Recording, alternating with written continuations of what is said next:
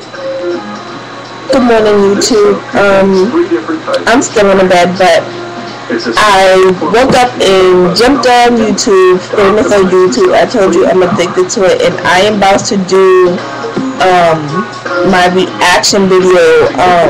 Thanks to Busy Mother, I do see that she found this video, so usually what she finds, sometimes I just go and find it too and do it, so that's where I got it from.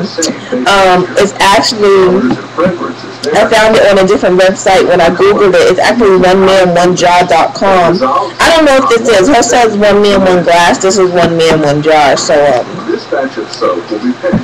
I'm about to go and look.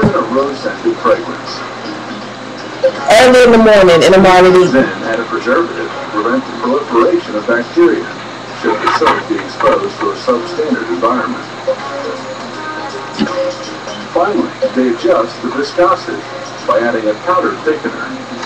If liquid soap is ready, it will come out of the dispenser.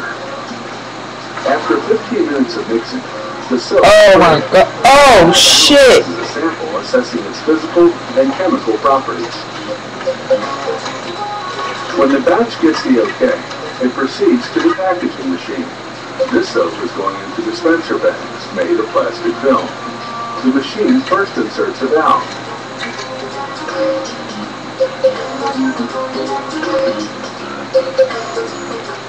It heat seals the film, forming the bottom of the bag. Then it injects 27 ounces of soap. Next, it simultaneously heat seals the top of the bag and the bottom of the next one.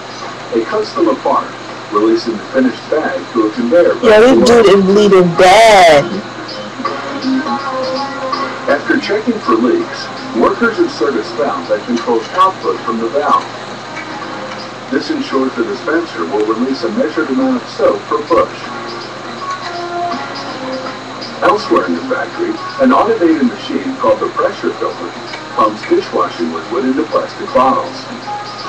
An overflow. I fucking wanted this video. It needs to be over. I can't watch it no more. Okay, I'm sorry to give away this video, but it doesn't really need to be watched that long after he does what he does, but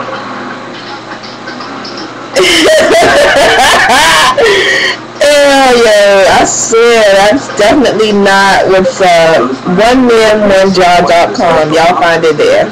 Peace.